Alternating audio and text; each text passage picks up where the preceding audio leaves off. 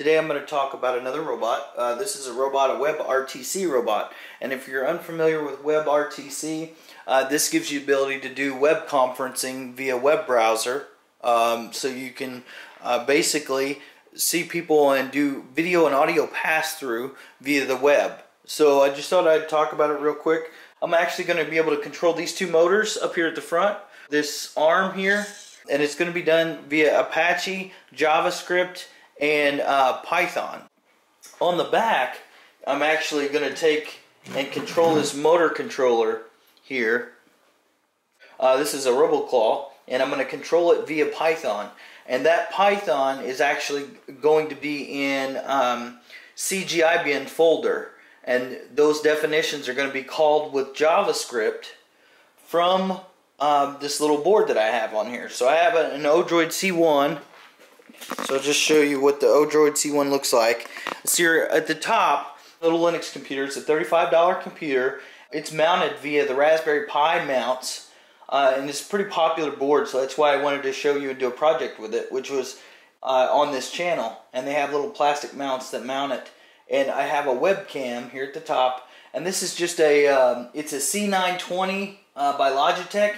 And if you notice, it mounts directly on the channel perfectly. So it attaches really well.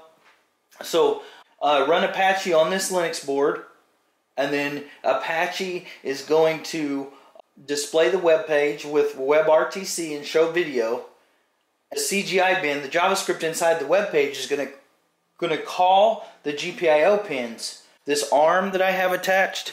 So I have two servo gearboxes. I have one down here to control the arm, and it's not made to hold much weight. It's just an arm to interface via the web page. So this gearbox and this servo are going to be controlled with these GPIO pins here.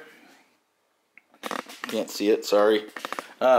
These GPIO pins here, and once the web page is designed, I will actually be able to control this arm and move these motors with the definitions for the RoboClaw controller and move this little robot. And it's not a fast-paced robot or anything like that. It's just like an office robot, so it can just move around, interface with the objects.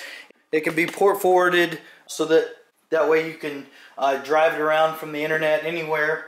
I just thought it was a really cool, simple idea, and I thought I'd do a short video on it. If you have any questions at all, please leave a comment below. If you like what you saw today, please subscribe. Take care, guys, and have a good day.